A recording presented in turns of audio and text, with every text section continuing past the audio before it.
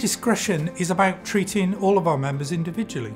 Everyone's important, but everyone has individual needs, and so it's about listening and it's about acting on what they tell us and helping them in any way we can. A mutual is a community of like-minded people coming together to share life's big risks. In Benenden's case, it's about health. It's complementary to the NHS.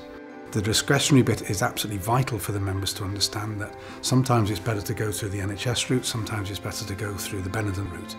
But ultimately, Benenden want to make sure that it is the members that are looked after first and foremost. Everyone pays exactly the same rate on a monthly basis, and you are, reassured that all those contributions will go towards a member who is most at need. We do accept everyone, regardless of pre-existing conditions, of age, as long as you live within the UK.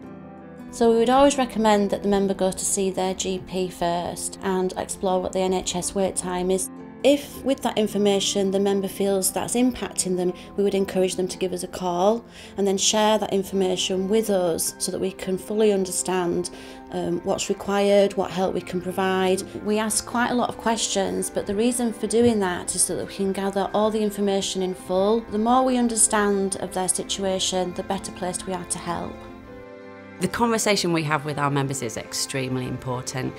We have to understand that they're coming from a direction of distress. We have to really listen to what they're saying and make sure that we offer them the best advice that we can. Every one of the team are absolutely passionate about providing the member an experience they can rely on, but also to help them at a time when they need it. For the majority, we can say yes and we can help them. For all of our cases, when we say yes for our members, you can hear it in the voice, there's relief. It's about a community really, and it's been that way for 110 years and will carry on being that way.